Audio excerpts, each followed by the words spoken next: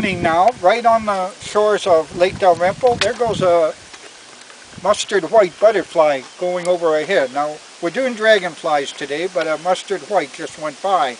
But what's happening here, we've driven up, we've stopped here, we've seen some dragonflies in the air hawking over the road catching insects, and then Annie has spotted about 12 bluets in the grass here. See all these bluets here? So we've got a lot of bluets. So we have, in this area, a lot of dragonflies and damselflies. Why do you think that is, right in this area? The water?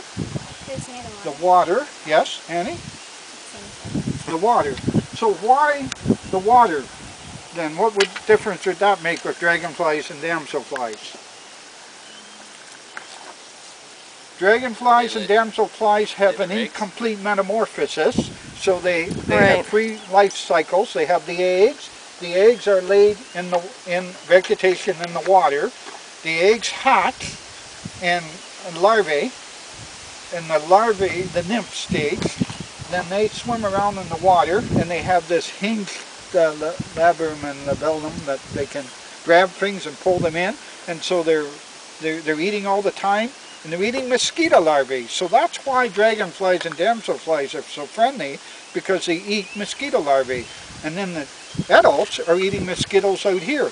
So what's happened, the reason this is so great is, and there's a Caspian tern flying by over the water.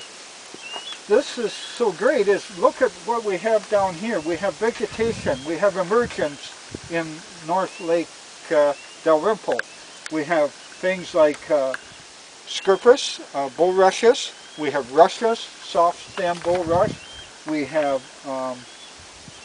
fragrant water lily, a whole bunch of vegetation that those nymphs can crawl out in the morning and dry out and break their exoskeleton and come out as dragonflies.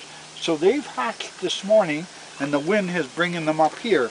And if we go up on the top of that cliff, you will be amazed at how many we'll see up there. The grass will just be full of them. So what's happened is that this has been a hatch this morning. The wind brings them up over the road, and we get a whole bunch here. So we're